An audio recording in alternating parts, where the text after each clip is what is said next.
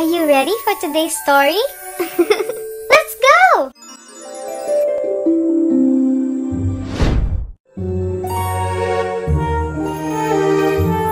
My bedtime stories.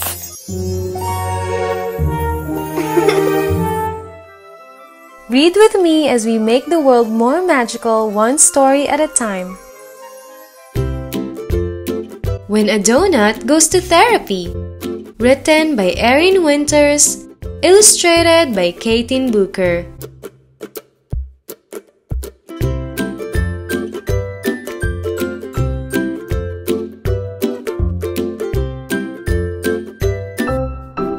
When a donut goes to therapy, at first he feels all nervous.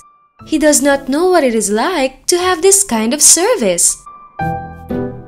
Inside he feels all quivery, a shake within his belly. He does not know what to expect. His stomach turns to jelly. When a donut goes to therapy, he meets a therapist. When mind and gut feel twisted up, they help you to untwist. The donut walks back to a room he thought would feel so stuffy. Surprised, he finds a playbox with some toys and Bunny Fluffy. The sandbox sitting on the shelf is filled with figurines, and Donut is allowed to play with puppets, by all means. They draw and play and talk on days that Donut feels he wants to. He cries, he laughs, and sometimes has what people call a breakthrough. When a donut goes to therapy, he starts to understand that it's okay to feel dismay and take a helping hand. At first, he thought his feelings were too big and he was worried. But change that lasts is made of work and rarely is it hurried.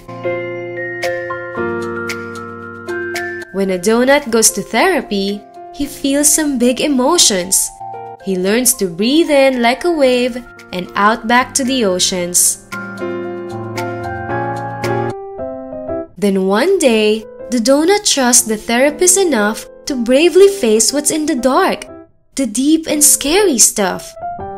He talks about the monster that is hiding in his room, the hurt and pain that happened there, the great impending doom.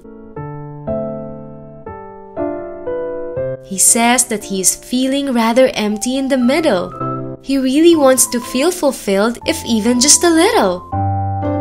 The donut draws a secret with a paper and a pen. It helps the donut to feel safer every now and then. When a donut goes to therapy, he has a helping team, a superhero's sidekick friends, like sprinkles on whipped cream. The hero and his super team will fight to save the day from nightmares and from dangers till the scary goes away. The donut also learns to draw his big and little mad. He learns that when he squeezes fluff, he feels a little glad. He is wise because he knows that feeling feelings isn't bad. He is strong because he knows just what to do when he feels sad. When a donut ends his therapy, he's proud of what he's done. It's a warm and joyful feeling that's like sitting in the sun. He gives high fives to his old teammate, confident once more that he can handle hard life things, no matter what's in store.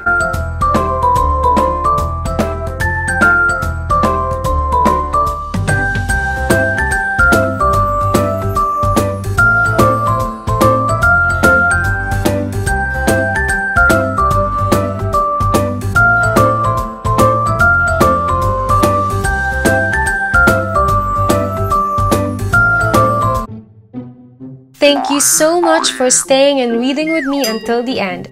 Please give this a thumbs up if you enjoyed this and share it with your friends so we can all read along together. See you on our next one. Bye!